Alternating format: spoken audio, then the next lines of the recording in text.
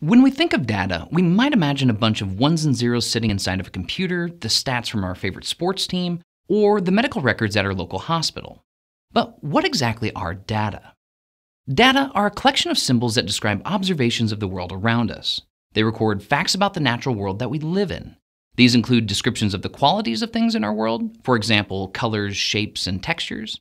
In addition, they describe measurements of the quantities of things in our world, for example, size, weight, and velocity.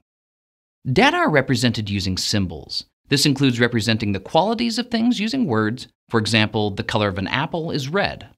In addition, this includes representing the quantities of things using numbers. For example, the apple has a mass of 100 grams. Imagine we're feeling sick and we go to see our doctor. Our doctor takes a measurement of our body temperature using a thermometer. The thermometer reads 39 degrees Celsius, which is 102 degrees Fahrenheit for those of us who've yet to switch to the metric system. Based on this temperature, it's clear that we're running a fever.